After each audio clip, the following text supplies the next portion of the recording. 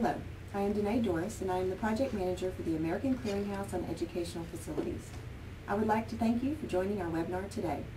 ACEF is the Educational Facilities Clearinghouse funded by the United States Department of Education, established to provide technical assistance, training, and resources to public early childhood schools, K-12 schools, and institutions of higher education. ACEF provides resources on facility planning, design, financing, construction, improvement, operation, and maintenance. We invite you to follow ACEF online at acefacilities.org and also encourage you to join the network of professionals already following the educational facilities discussions on Facebook, Twitter, and Blogger. We are excited to have Ms. Janet Hurley joining us today for this webinar entitled Effective and Efficient School Facilities Maintenance, Integrated Pest Management. Ms. Hurley currently serves as an Extension Program Specialist for Texas AgriLife Extension. In addition, she has coordinated the Texas School IPM team and the development of a school IPM cost calculator.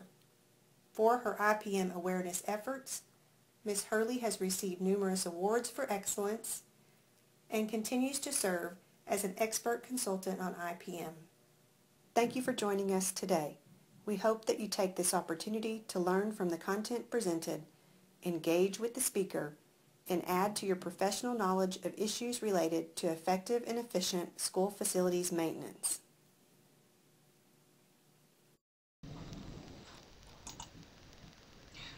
Good afternoon, everyone, and welcome to our Effective and Efficient School Facilities Integrated Pest Management webinar. I hope that everyone will have questions for us at the end, and again, please use your checkbox or the text box to send us your questions. Thank you. So let us begin. Let's talk about some basic facts of why you may be interested in either integrated pest management or IPM. As some of you may or may not know, most of our U.S. bodies of water are major sources of water and of nutrition.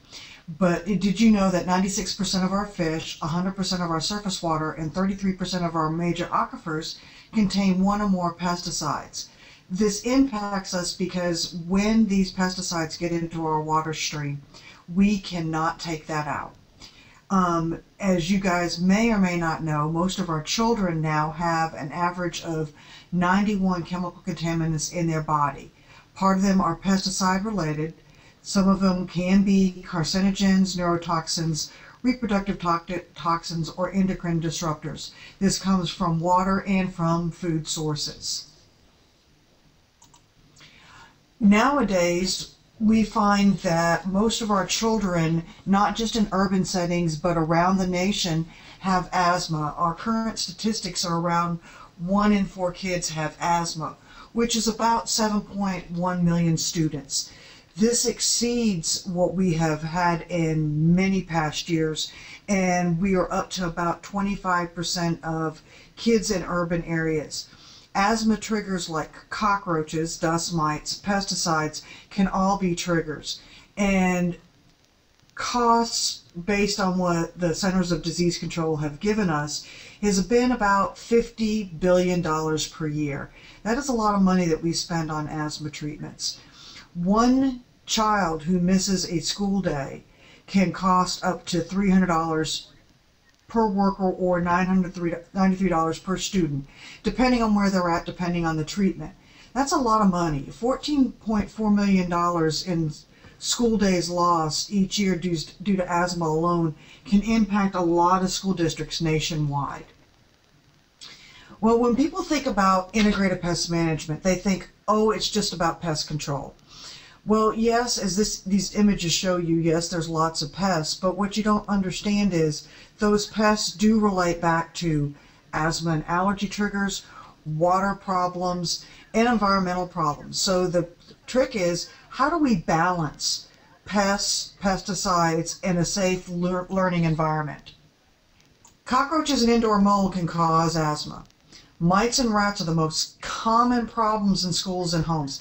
It's interesting because a lot of news coverage here lately has been over mice and rats in schools, especially in my home area, which is in Dallas.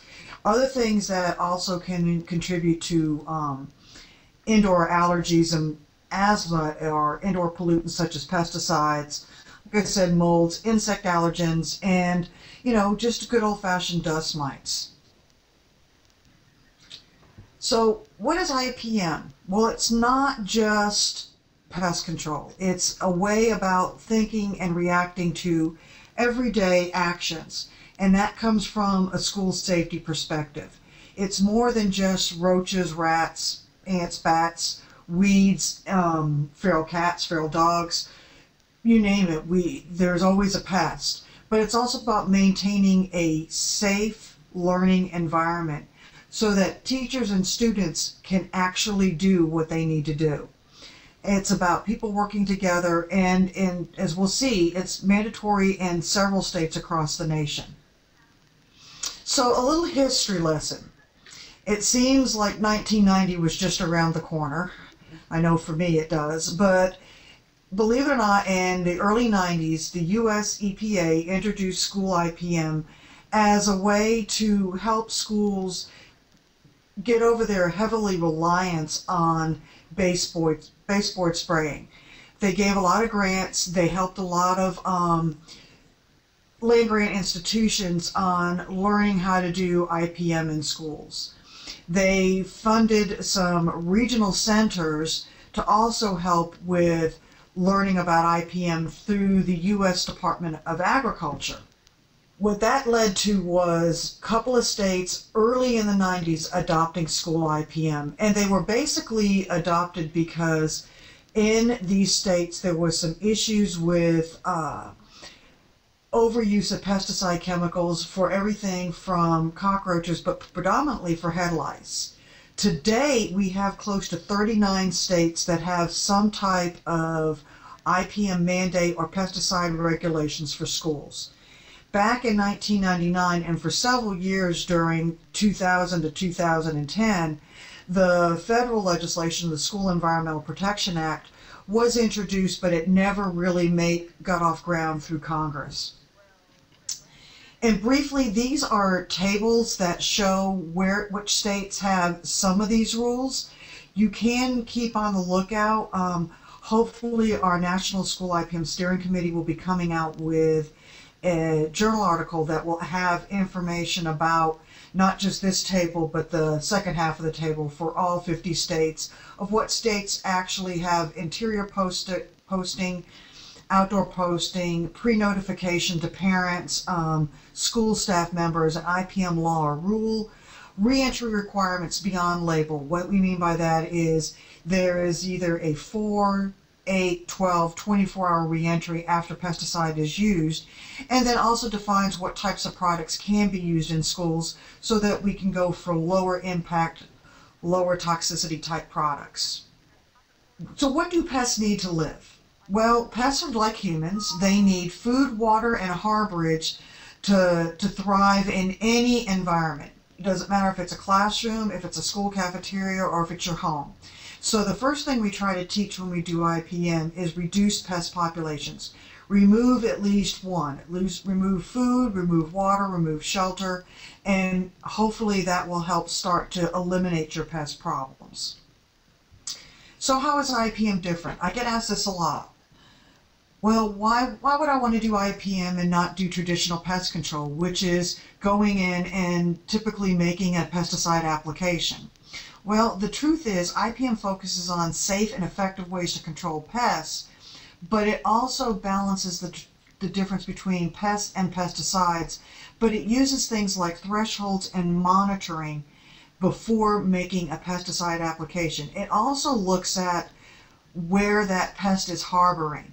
In other words, if you were treating for ants, you would go to the ant nest and not just deal with the ants in a classroom. These are specific steps that must be followed for every type of pest problem. Integrated pest management is a strategy that we call using multiple control tactics. There is more than one silver bullet. You have to manage pest levels at acceptable levels. The hard part here is what could be acceptable for one person is not acceptable for others. But I will be very honest with you. 1 mouse, 1 rat is considered an unacceptable level. Cockroaches, well, that all depends, but if you have the small little cockroaches that live indoors with humans, they're never an acceptable level. But spraying isn't an acceptable level either. We have to remember that sometimes when we make these applications that we also don't want to have risk to people and other non-target organisms.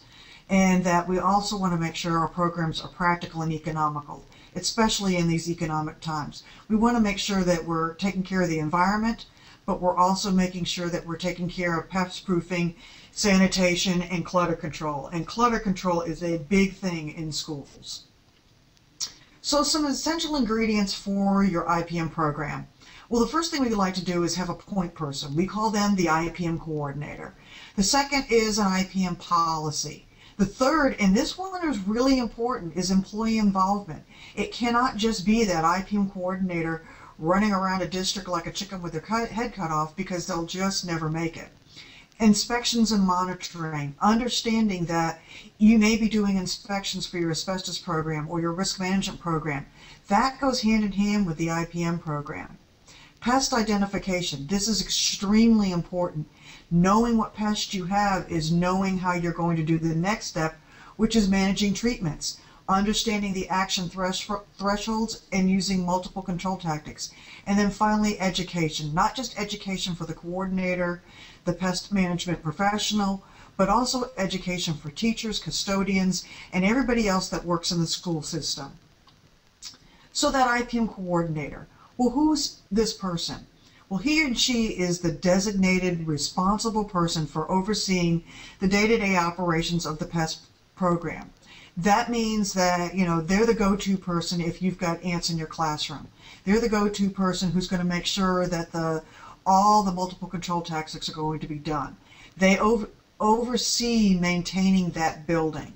They often wear many hats. A lot of times they could be a facilities director, they can be the risk manager, they can be a lot of different people. So yes, sometimes things get lost in the shuffle, but this is the ultimate person who can help you with every problem that you have. They also will help you with making sure that if your state has specific rules about pesticide applications and notification, they're the go-to person to know about those things. The IPM policy statement. This is something that the district, and when I mean the district, I mean the school board, adopts. It should be somewhat detailed, and it gives some direction about how things are going to progress within a district with a pest problem. The nice part about this is if you're doing a IPM policy, it gives information to the school board, it gives information to the teachers, it also gives information to the parents. It's one of those well-tuned organisms that is used in schools to help keep everybody on track. Some of the things that it can be folded into, again, like I said, is your indoor air quality program. It can be into a risk management program. It can be an environmental committee. It can be an energy committee, because truthfully, IPM looks at all of those aspects. So employee involvement. This one is typically overlooked a lot when we're talking about IPM. We typically think it's that coordinator or it's that pest control guy that comes in and quote-unquote sprays once a month, but it's not. This really means IPM is everyone's responsibility. I mean, if every teacher knew that there was a broken door in the building and they reported it to the right proper people, that door would get fixed. But if you go around saying, well, that's not my job and I'm not going to report this, well, you can't assume that somebody knows that there's a problem. It's the same with the pest problem. Clutter. Clutter, I know, is tantamount in most schools, but organized clutter. Keeping, paper in rubberized containers. Keeping food in stored containers. Not leaving things left out so that pests can have a place to roam and thrive. It really does matter. If you're following breakfast in the classroom, reporting a food or a drink spillage when they occur so that custodial knows that they need to fix that at a later time. That will also help to keep preventing pests from coming in. So inspections. Well, inspections for IPM are multi-level. A simple inspection revolves that the pest control contractor or who's ever doing pesticide applications on a monthly basis comes in. They may review the kitchen, they may go to the teacher's lounge, they may use some sticky cards to help identify problems. That's the first step. The second step is there is a problem in the building. For instance, it's ants, it's rats, it's mice, it's bats. This revolves around doing an intense inspection, which means looking for pest vulnerable areas, ways they're getting in, places that they can harbor. This may not be done every time there's a pest problem, but at least maybe once a year or once every other year. And then maybe a new issue. Maybe there's lots of complaints coming from one wing in a building, and this would require the tactics of simple and intense, so that, again, if you're having a public health problem, you resolve those issues so that you don't end up on the news. So what is an IPM inspection? It goes beyond sanitation. Again, we talked about pests needing 3 things to survive: food, water, harborage. The 4th thing is temperature. Depending on the pest is depending on, will they thrive in a warm, moist environment. This particular cockroach right here, this German cockroach, they actually thrive in warm, moist environments, which typically are in food service areas.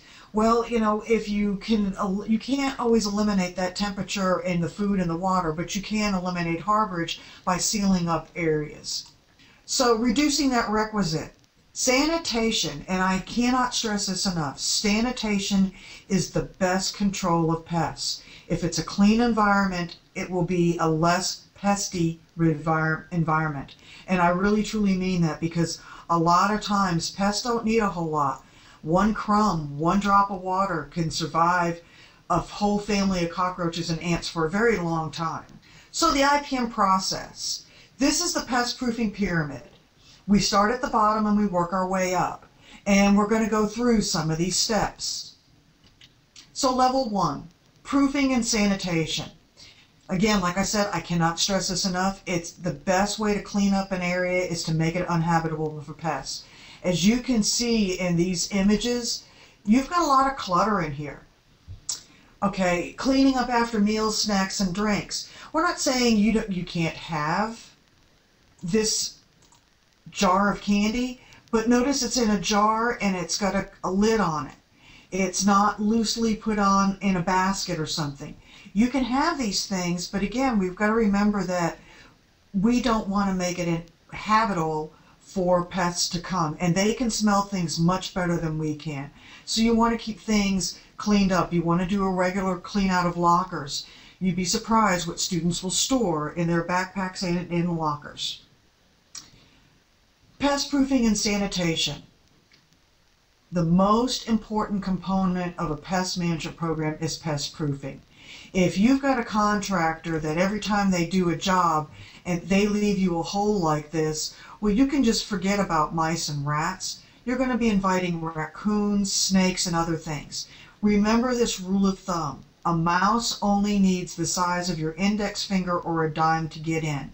A rat uses 2 fingers. If they can get their head in, their entire body is in, and once they are in your building, they are in your building. They're not going to leave. So let's look at some good images of this. So you have exterior doors. That's your first way of getting for people not to come into your building. Okay, we realize that's great for 2-legged people, but if you notice where the pink arrows are pointing on this slide, you can see daylight.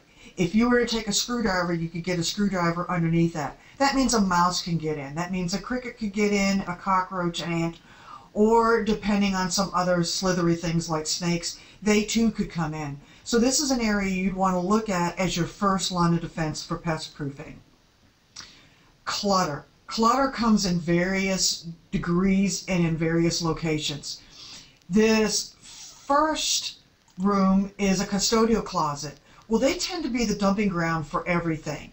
You don't want a lot of cardboard in there. You don't want a lot of trash in there. You want to keep this area neat and clean because you do have a sink or a well area that's going to have moisture. You want to make sure that that's not a good harborage place for cockroaches.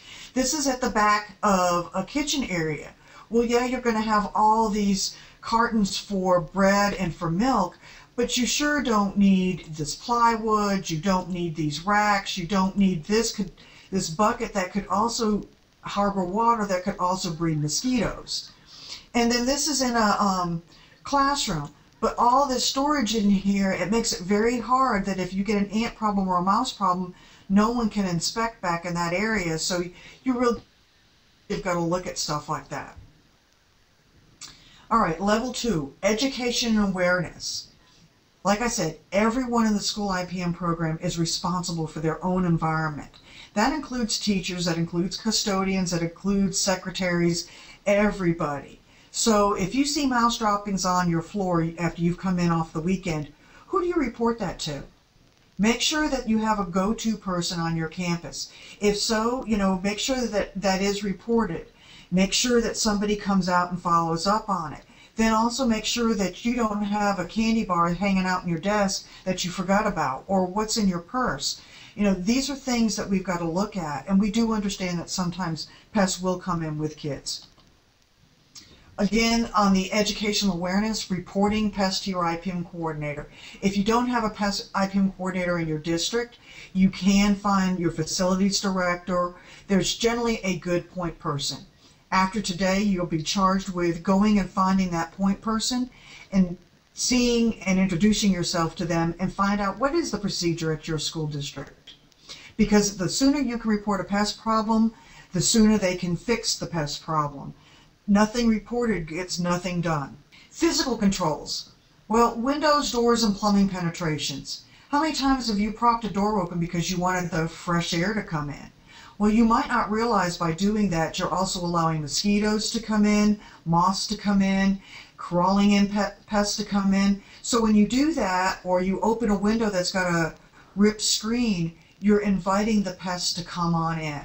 Plumbing penetrations from the outdoors or inside. If you know that you've got an execution plate that's broken, report it. Again, we want to be able to keep the pests from coming in to your classroom, into your work environment, so that you can get on with the business of doing what you do, which is teaching.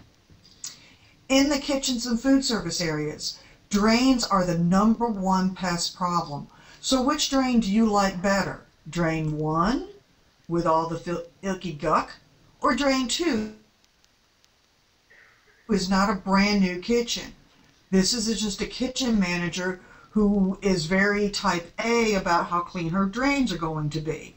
But this gooky matter can lead to moth flies, drain flies, fruit flies, cockroaches, and a variety of other pests living and thriving. So if this is in your area, there's some simple steps that can be done to actually clean the area. So you can either build them out, clean them out, or do something to get rid of them. All right, mechanical control. Use your IPM coordinator to utilize sticky traps and vacuum cleaners. Basically what they do is they will use these monitoring devices to actually look for pests. Those are 24/7. So if you don't like those, you can have a discussion with your IPM coordinator, but I must tell you guys, this is the 21st century way of doing pest control. It's not with a spray can. It's not with putting down chemical along a baseboard. It is putting this out so that we know what pests are in your building, so that we can target the right type of pesticide for that pest.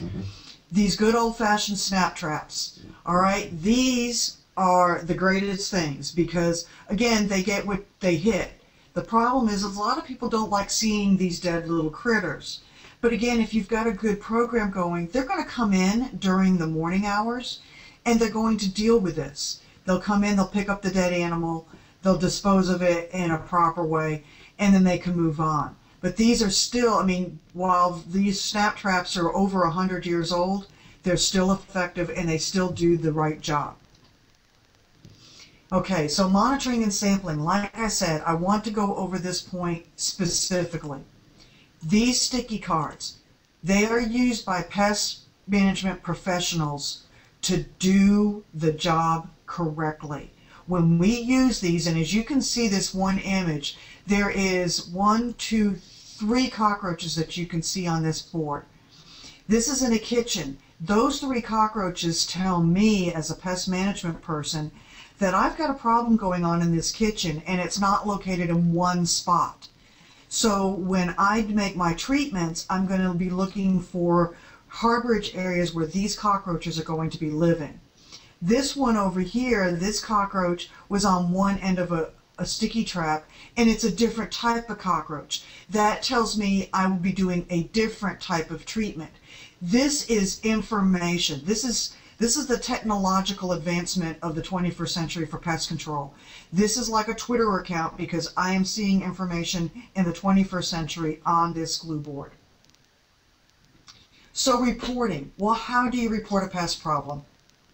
Most campuses, they either have a pest sighting log or a work order system. Again, with so many districts in this country, it's hard to determine who has got what. But I can tell you again, either check with your facilities director, your school principal, or someone on your district will know how they want you to report it. Typically with your work order system, it's generally a building manager or a campus secretary who will actually input the work orders. But they contact the coordinator. They will tell them who has got the pest problem. These pest problems can then be conveyed to the pest control company. So what do I want? Well, what I really don't want ever to see is what this guy is doing over here on the left. Coming in and routinely spraying. That's not effective. That is so last year, as the kids say.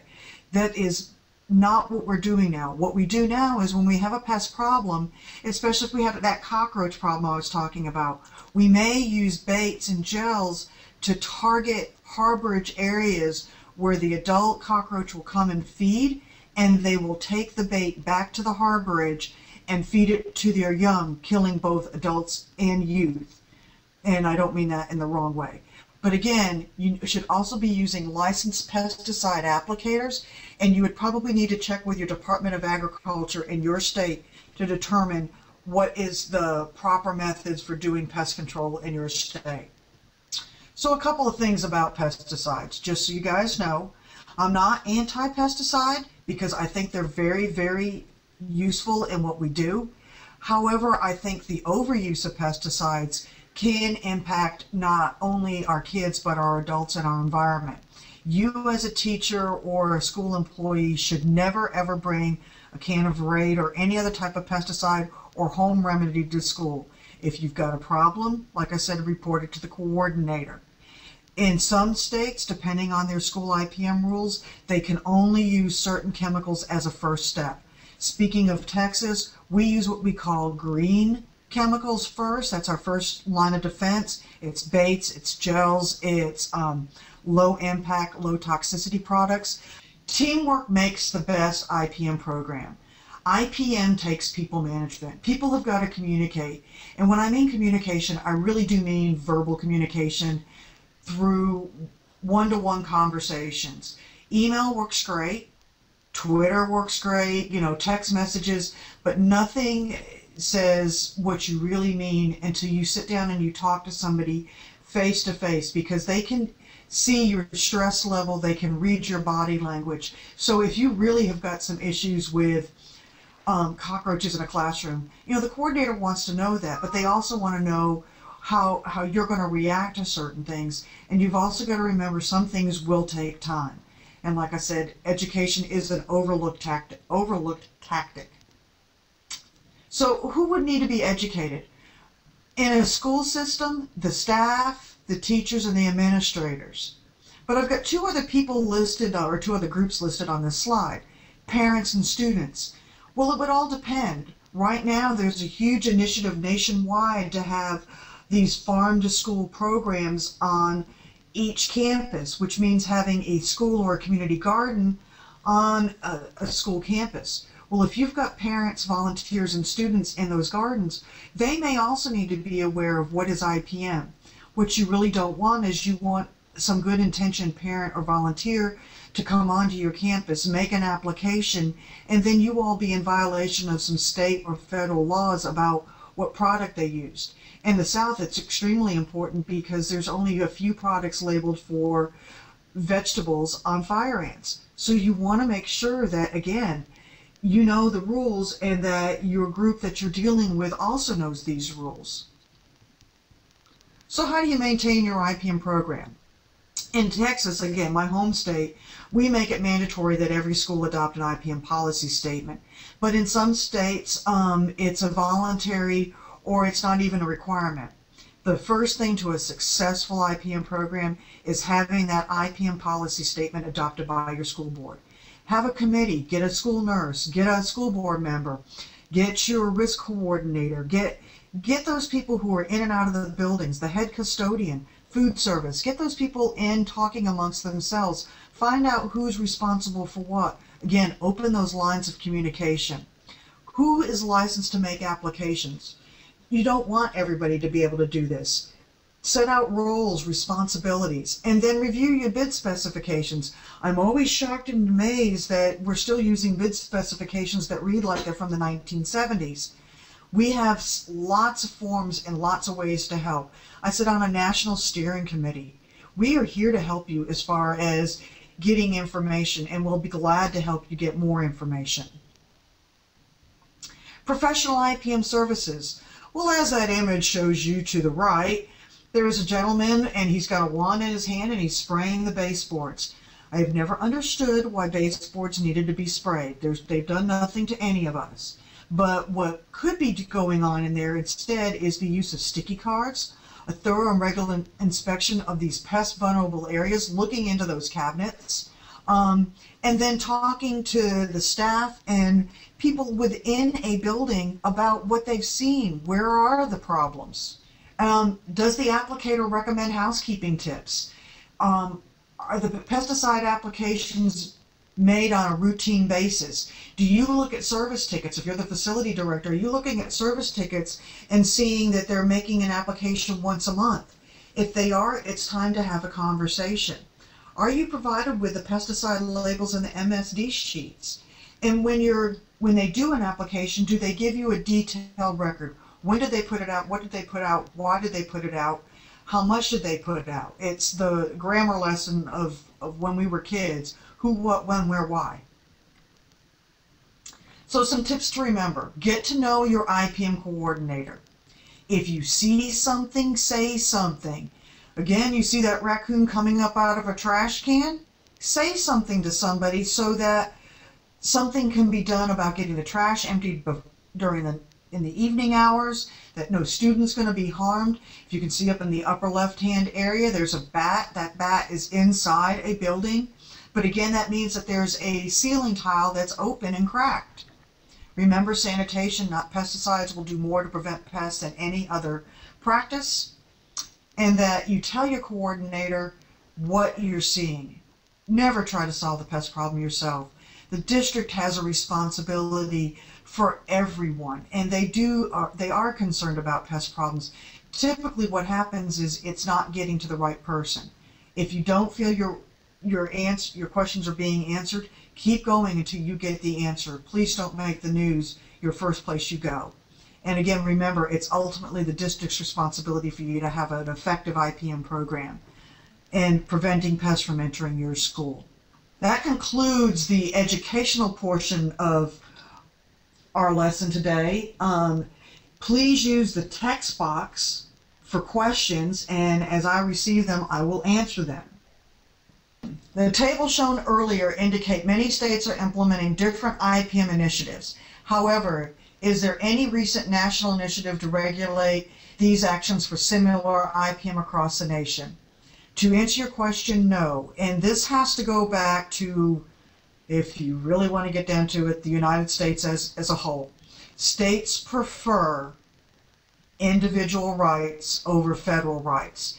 And while the CEPA legislation has been enacted many times, instead what we have seen, and I will be very honest with you, over the last 12 to 14 years, we went from having 15 states with school IPM rules to 39 states simply because they don't want a federal rule. Okay, next question. What is the best way to control for wasps that like to build nests on eaves? That's a kind of a hard question, but part of it has to do with power washing and training people as to what to look for. A lot of times what happens is they are fast nest builders. You can leave on a Friday and by Monday they could have built a small nest. What happens is no one reports that nest, and then when you generally hear about it, be sure to talk to your staff about when to report, what to do. We do have some fact sheets, and if you can log on to either the Facebook or Twitter page, I'll be glad to send out those links later today. Alrighty, we're going to continue our discussion on Facebook and Twitter. I thank you all for joining us today. We hope that you enjoyed this session, and please let us know if there's anything else we can do for you. ACEF would like to extend a very special thank you to our presenter, Ms. Janet Hurley, and our participants for joining our webinar today. We hope that you took this opportunity to learn from the content presented, engaged with the speaker, and will use this content to advance your professional knowledge on issues related to effective and efficient school facilities maintenance.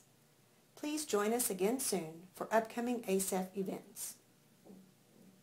Remember to visit our website at acefacilities.org and follow us on your preferred social media outlet. Following today's webinar, ACEF would encourage all participants to engage with today's presenter through social media. Our presenter will be available briefly following the webinar to answer any questions via Facebook and Twitter. Please take a moment to complete the webinar evaluation. We value your opinion and look forward to hearing your feedback.